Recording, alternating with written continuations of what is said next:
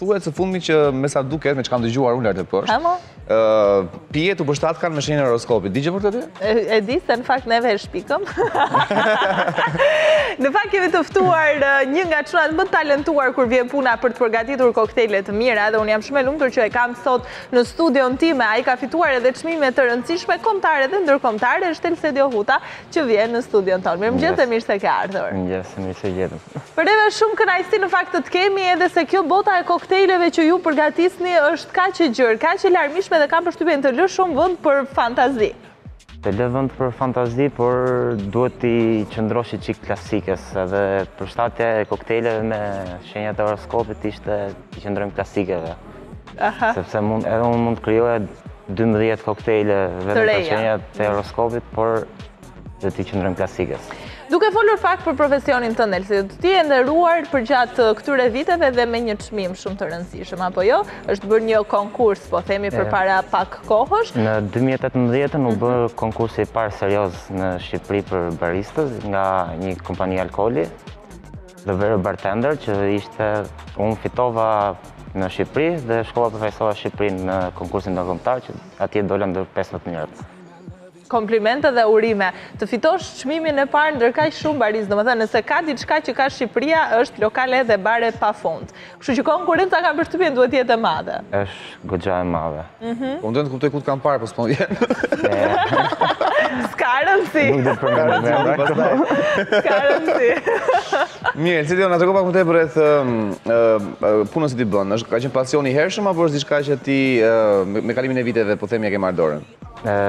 Ka qenë një dëshirë, mbasi unë nuk arrita të vazhdoja dot me sportin, kur u merresha me futboll dhe ju futa zanatit, që ishte pjesa e banakut, që më hyri dëshira direkte dhe pasioni. Bukur, shumë mirë. Në fakt, volëm të përshëndet horoskopit pak më përpara, kështu që po ti marrësh holl karakteristikat, jam i sigurt që mund të nxjerrim edhe ca ingredientë që kanë të bëjnë ekskluzivisht me koktejle. Për shembull, jam gafore unë?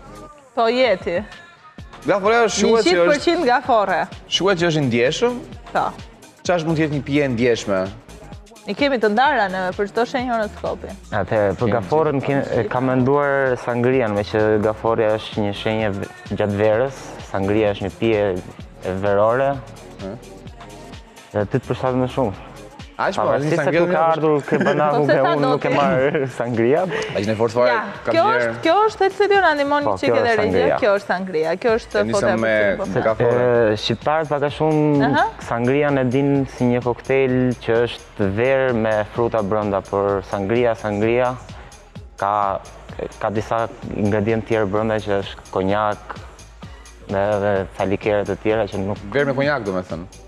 Edhe disa lekë të tjera. Unë jam shumë komplikuar domethënë si individ. Është shumë. Ka qenë shumë e bukur, në fakt kam qenë në Barcelonë para ca vitesh unë dhe çojmë në mëngjes. Ishte ora 11, pa ata janë si punajon që zgjohen vonë dhe han vonë dhe të gjë bëjnë vonë.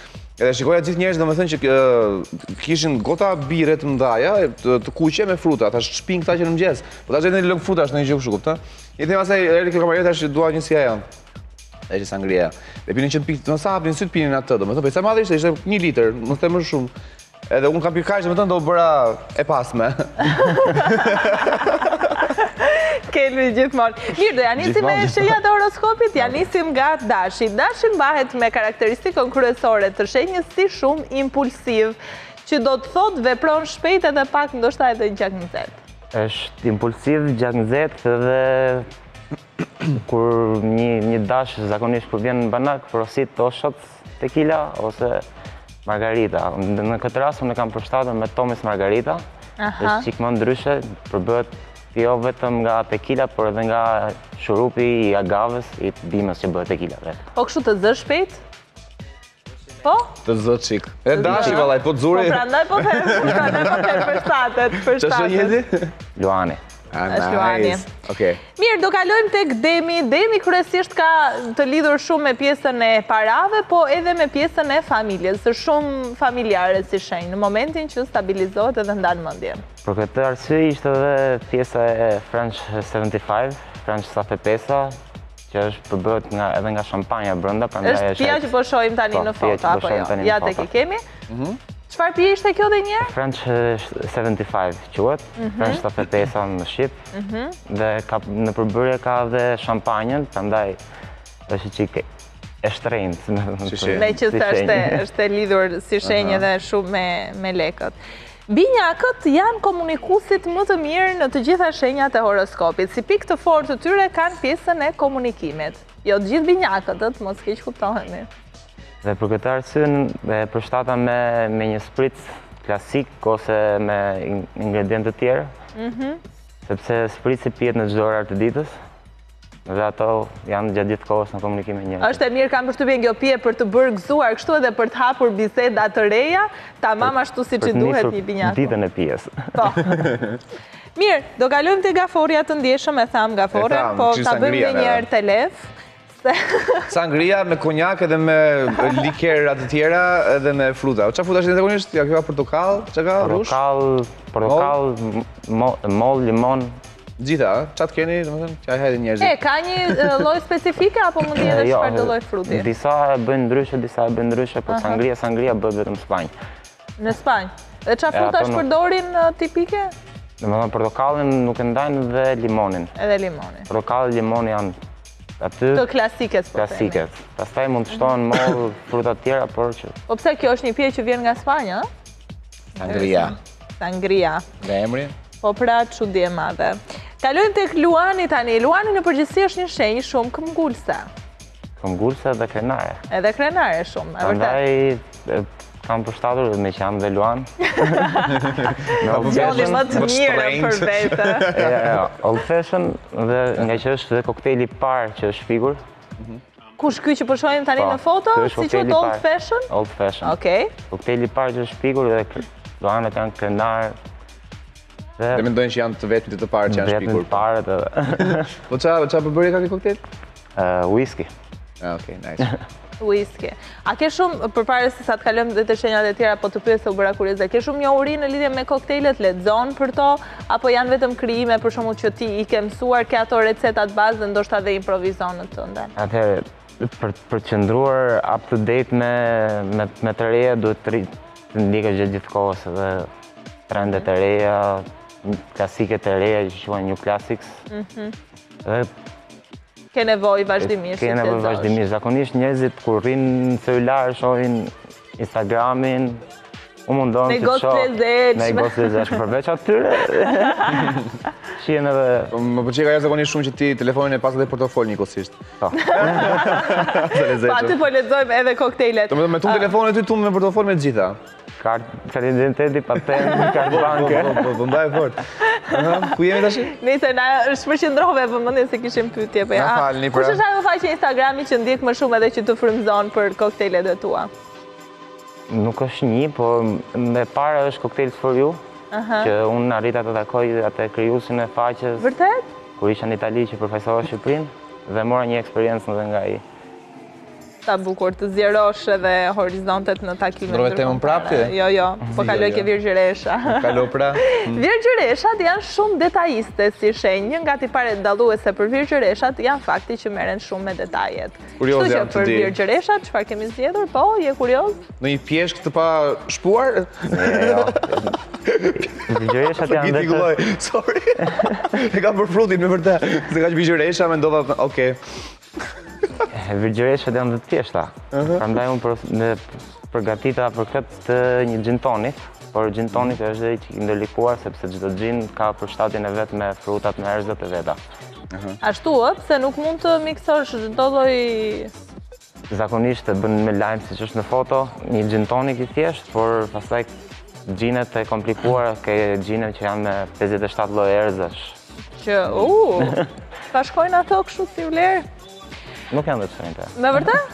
Mendova që duke qenë se ka kaq shumë erëza interesant. Edhe e bukur kështu, në pamje ishte shumë e bukur si pije, kështu që besoj përshtatet mirë me virgjëreshat që i shohin detajet me luk. Detajiste, gjithkohës po.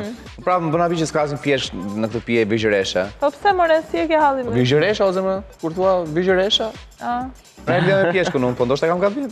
Ndoshta po. Ka ndonjë pije me pjeshk? Do të ketë një liker kështu, ka? E hedhim qik ati gjinit. Për që është bygjëresha. Aman, të lutem t'ja edhim qik se u të shmëndëm këtu. Do vazhdosh me shenjat e tjera. Sex on the beach, po. S'bëjnë në plash bygjëresha, tonë që ju më hyrirore, kam shumë besdi. Aman, mos më mere. Peshorja. Peshorja është... E do të bukurën, peshorja.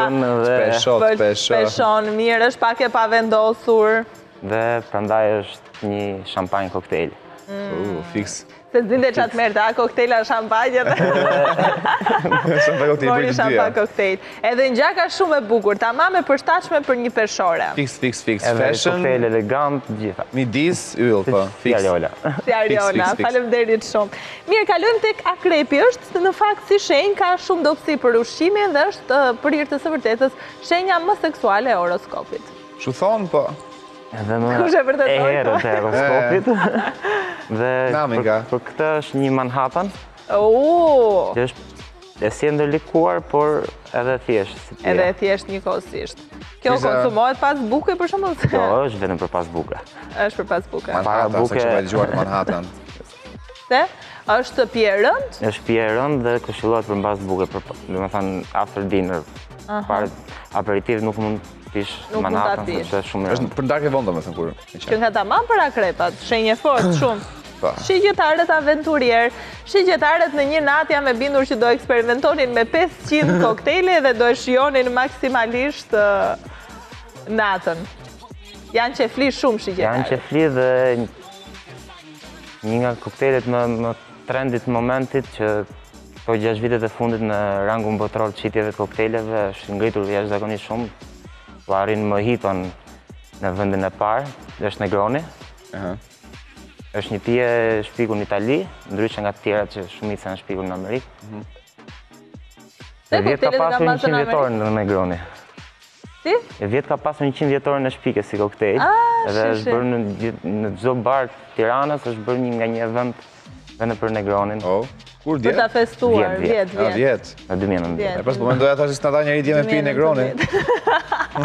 Në 2001 vjet. Jemi një vit më pas. Britsjapët, ambicioz dhe pak konservator si shenjë. Pak të mbyllur, ndoshta pak familjar. Materialist, jashtëzakonisht materialist janë. Nuk tolerojnë shumë, kur vjen puna për karrierë dhe për punë janë të frikshëm. Duam të puna aty e kanë zënimi gjithmonë. Edhe si James Bondi që ka shpikur këtë pije. Është Vesperi. Ta shohim në foto, ja tek e kemi. Sa e bukur, sa interesante dhe kjo pije. Edhe minimaliste shumë. Minimaliste, por është dhe që kënë ndërlikuar, sepse James Bondi kur e shpikur për femrën dhe vetme që ka rënë dashuri. Ishe Britsjapa jo? Kushe ditë poj?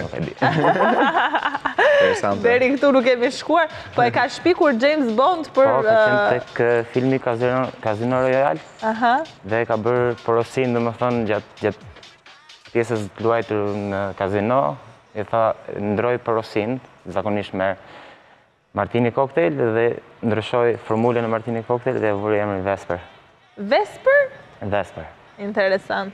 E provojmë pashu. E provojmë qik pashu. Për ujorin, qa është karakteristike ujorit, Kelf? Ujorit? Okej, thonë që janë avantgard, që janë më të zgjuar se të tjerët, që janë gjithmonë një përpara të tjerëve, po deri në sot kam njohur sa ujor, unë kam motrën ujor, po duket sikur flenë gjumë gjithkohës, domethënë janë për sapt vet. Ujorët janë shumë qeflisi, shenjë. Janë seksual shumë. Në fakt. E pra qefli. Me krahasu ujorin dhe akrepi mbahet për shembull homoseksuale, po siç bën seks ujori vallai s'bën akrepi. Ua! Nëse le ti lëf të muhabet tani. Ujori bën seks i Beyoncé me kështu me kthim kokë. Nëse s'është mëngjes, po. Jemi ke ujori që janë shenjë shumë qefli. Edhe do të Beyoncé është bigjëresh domethënë. Aha. Kë kemi përzgjedhur? Ja te kemi edhe koktejlin. Ka ndonjë shot ta. Quhet Paloma. Është një tjetër koktejl që bëhet me Ta shohim në tekila. plan të madh. Është i thjesht, domethënë ka në përbërje soda dhe tekila, por ka erëza të tjera gjëra. Okej. Që ndërlikon pak. Gjitha janë me alkool, ë? Gjitha. Te peshora mund ta vijë edhe pa alkool. E që s'pini shumë alkohol juve? Pim shumë, ne. Po pini si s'pini, po ti je pak delikate si natyrë. Dhe shampanjë kishe sikur çka? Mire the, përzierja ishte e duhura. Peshqit shkojnë ande nga shkonë rryma, që do me thënë janë shenjë shumë fleksibël, e ndjeshme njëkohësisht, edhe mund të menaxhojnë situatat. E xheloz shumë janë peshqit. Edhe xheloz. Xheloz, por janë shenjë ujë dhe kemi përshtatur me një majtaj, që është koktejli... Uj pa gaz. Ja. është një koktejl i shpirur në ishit e Karaibëve. Me thënë, në përbërë ka 3 rume nga 3 shtetet ndryshme, prandaj.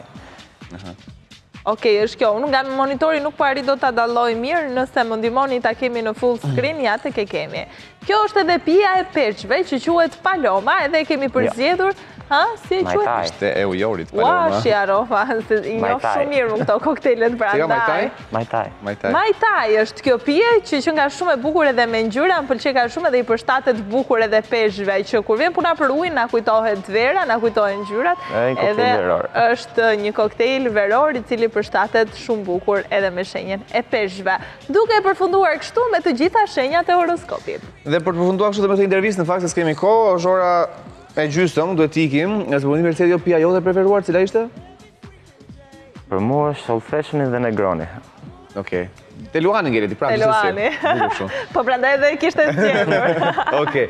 Faleminderit shumë që erdhe sot. Elsedio, faleminderit shumë që na edhurove këtë pjesë. Në fakt neve menduam që ta përshtasim, duke qenë se horoskopi gjithmonë ngjall shumë interes edhe tek publiku, menduam që të përshtasim një koktejl për çdo shenjë horoskopi dhe për këtë kishim ekspertin e fushës, baristin i cili është shpallur numri 1 në konkursin e vetëm, kam përshtypjen që është bërë këtu në Shqipëri, për sa i përket bartenderave, Elsedio Huta, që ishte sot me ne në studio. Faleminderit edhe suksese. Faleminderit.